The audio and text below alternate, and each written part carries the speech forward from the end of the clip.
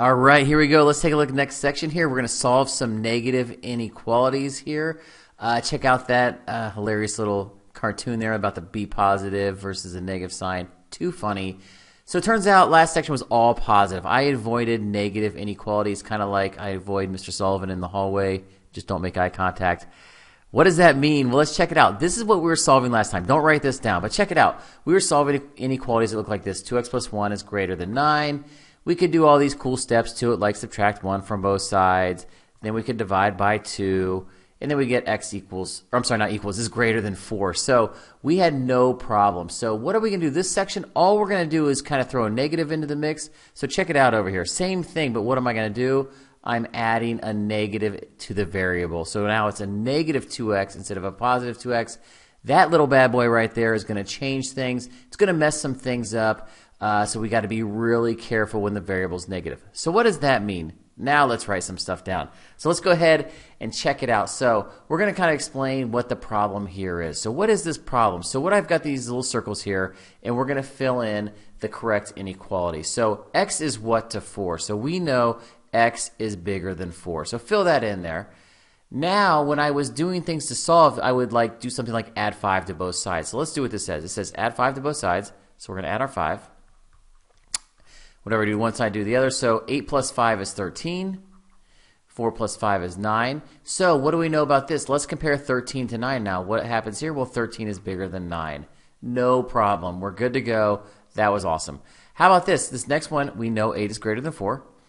It says subtract 3 from both sides. So can we subtract 3 from both sides? Easy peasy. 8 minus 3 is 5. 4 minus 3 is 1. And guess what? 5 is still greater than 1. Awesome. This is why last section worked. We can add and subtract, no problem. Can we multiply to both sides? Let's multiply both sides by 3. So we are going to times by 3, times by 3. 8 times 3 is 24. 4 times 3 is 12. Is 24 still bigger than 12? It is. I forgot. I thought we knew that.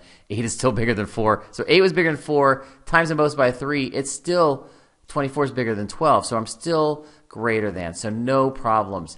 How about division, the last one here? Again, I think at this point we know 8 is greater than 4.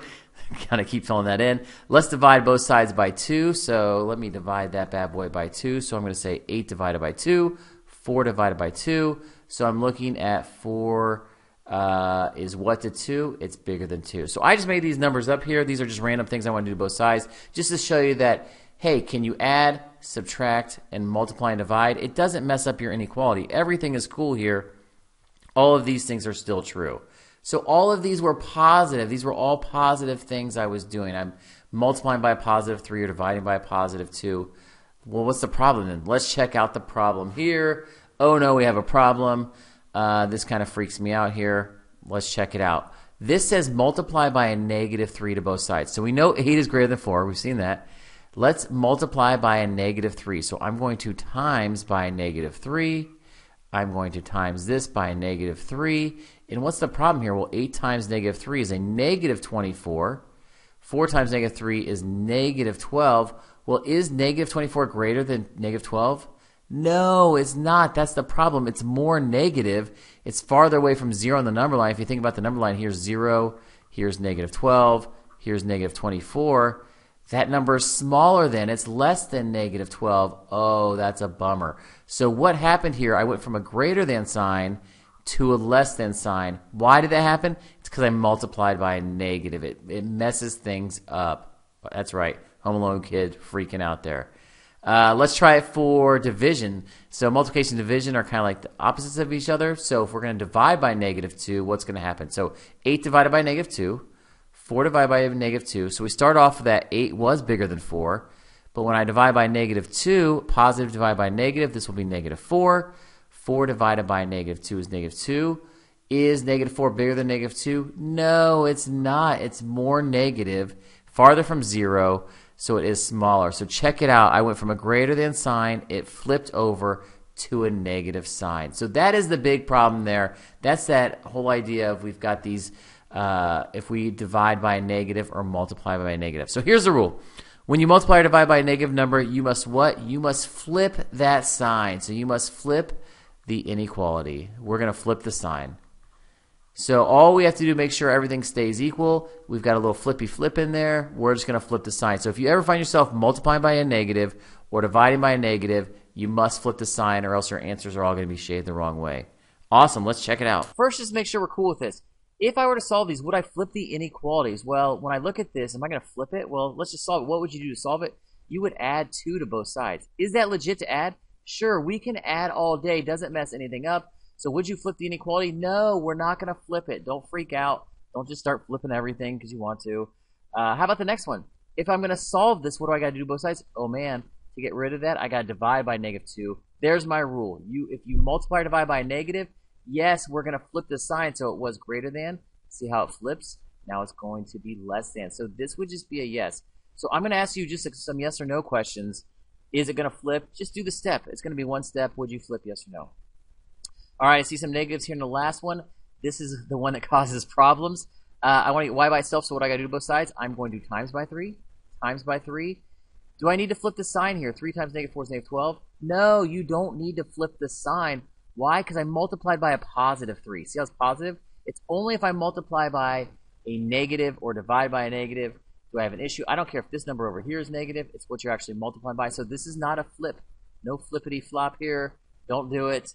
It's a no flip in that. So only when you multiply or divide by a negative is that going to happen. Awesome. That's the bulk of the lesson. Let's just try a couple together. And I'm going to cut you loose, and you can do a bunch of these. Let's solve the inequality. So it's just like last section. We're going to draw the line. Boom. Kind of work backwards. What do I got to do here to get rid of the 5? I'm going to +5. We can add and subtract all day. No issues. They cancel. We've got -3x is greater than or equal to 24. Keep this train rolling. How do I get rid of this -3 in front? Oh, I'm going to divide by -3. Uh-oh. There it is. Where's the Home Alone kid? This is what I got to do. When I'm dividing by a -3, I have to know that, oh no, it's going to flip. So it went from greater than to less than. So it's tricky. It's hard to catch. You can check your answer and make sure. Pick a number less than -8. Pick -10, plug it back in. It'll make it true. So there's a flip. That one was tricky. Awesome. Ooh, so exciting. How about the next one? Any flippity floppity going on in this thing? So same kind of steps. It's almost the same problem. I'm going to subtract 5 to start. To get rid of this, I've got 3x is greater than or equal to -9 when I subtract those.